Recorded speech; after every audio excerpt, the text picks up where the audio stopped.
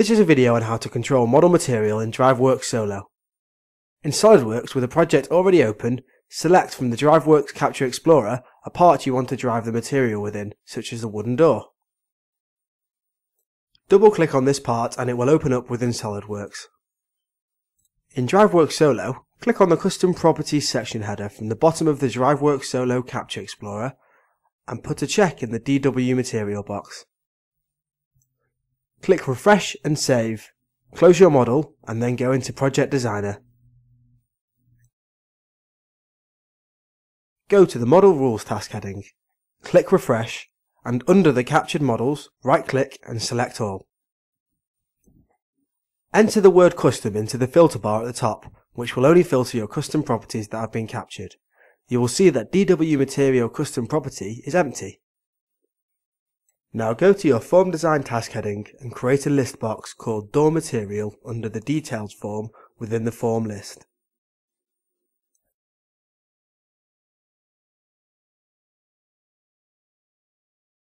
Click on the Rule Builder button within the Properties Manager and under the Functions tab in the Rules Builder, start a list function, which can be found in the Function Wizard, to list all the available materials.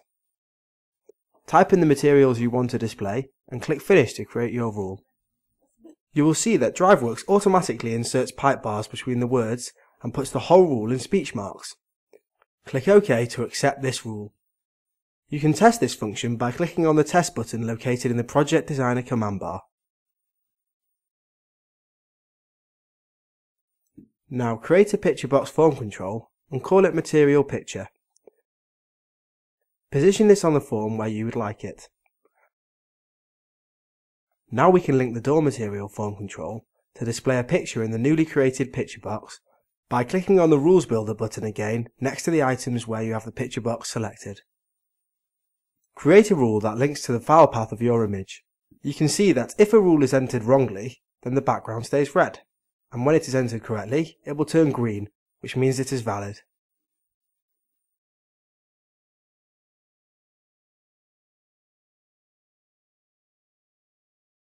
Select OK to accept this rule. You are able to test these form controls are working dynamically by clicking on the Test button located in the Project Designer command bar and selecting some different options and checking that the picture changes accordingly. Now we have to build some rules in your custom properties, so go to the Model Rules task heading, click on Refresh and check all the parts in the component tree. Now double click on the DW Material Custom Property that we captured earlier and link this to the Door Material Return list box that we created before. Click OK to accept the rule. You'll see that the value is brought through. Now let's close down the Project Designer, hit Refresh and Save in the DriveWorks Solo command bar and run a new project through.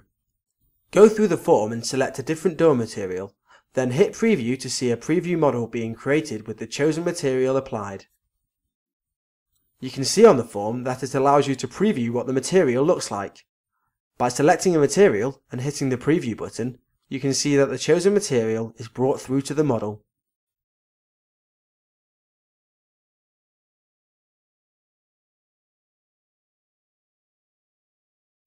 Change the material and hit Preview again to watch DriveWorks Solo change it again.